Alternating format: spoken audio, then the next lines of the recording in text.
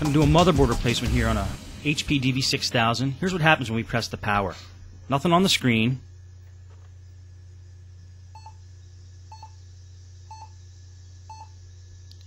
And we get a couple of beeps there. Now it could be an error code.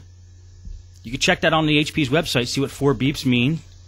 But we already did that, and we tried replacing the RAM, and it's definitely a motherboard problem. So since we already did a motherboard replacement on DV6000, I'm just going to do this one in fast motion.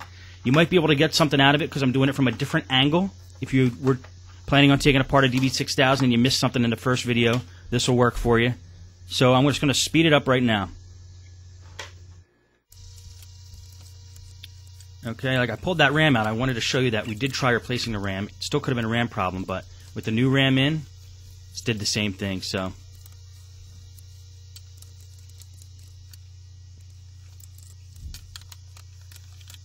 let's pull the front keyboard off, then get that hinge cover plate off, which has those 2 stingy LCD cables attached to it.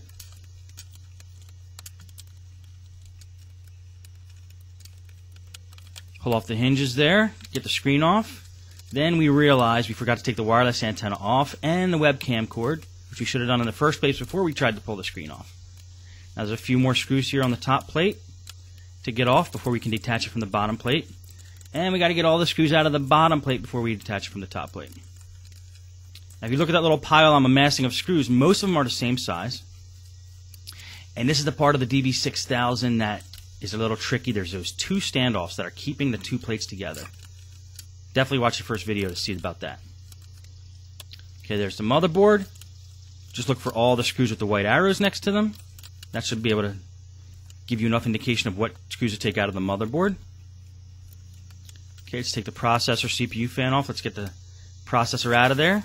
Take a new motherboard, pull it out of the case, and that was the wrong motherboard, so I'm going to pull the correct motherboard out of the case. I'm going to reattach the CPU, the fan, and the heatsink.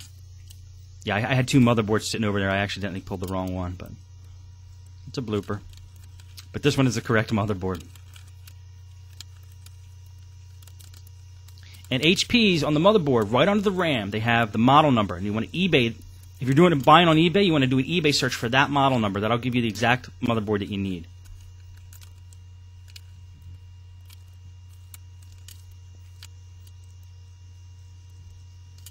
Make sure you reattach all the LCD or all the cables, the ribbon cables.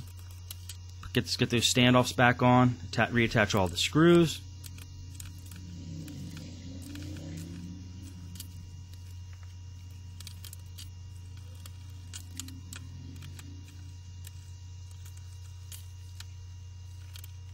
Attach the screen while you're holding it gently. Put all the screws back in.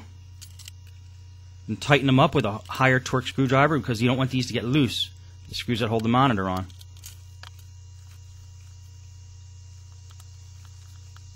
Man, I wish I could really do laptop repairs this fast in real life. Okay, you got to feed those wireless antenna through the little gap that was created there under the keyboard. Same thing for the webcam cord here. Make sure everything's flush so the keyboard doesn't have any lumps when you put it back on. It all has to go back properly. It's all nice and even. Now we can put this, start to reattach these ribbon cables. These are important ribbon cables. They control the power board on the hinge cover plate there. The power button and those LED lights. The quick launch, I think they're called. Make sure all the screws are in. Let's throw that keyboard in.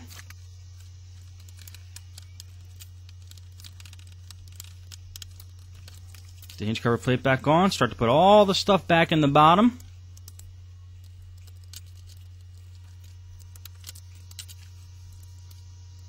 The wireless card. Reattach the wireless antenna. It's a wireless N. They have 3 antennas on a wireless N card. Okay, we're going to slow it back down to normal speed right at the end here just to see what the final result's going to be. Just going to throw this last cover on. Covers the RAM and the wireless card.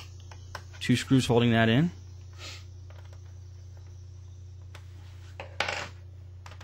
Put the battery back in.